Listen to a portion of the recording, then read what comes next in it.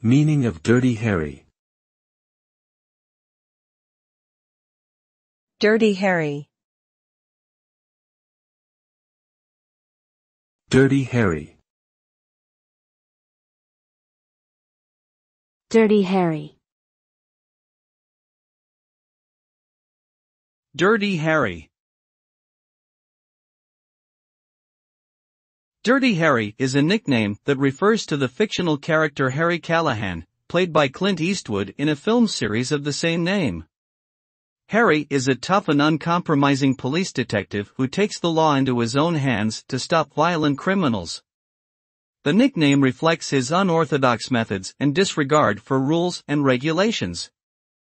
Dirty Harry has become synonymous with a certain type of hard-boiled, no-nonsense cop in popular culture. The character has had a lasting impact on cinema and has become a cultural icon.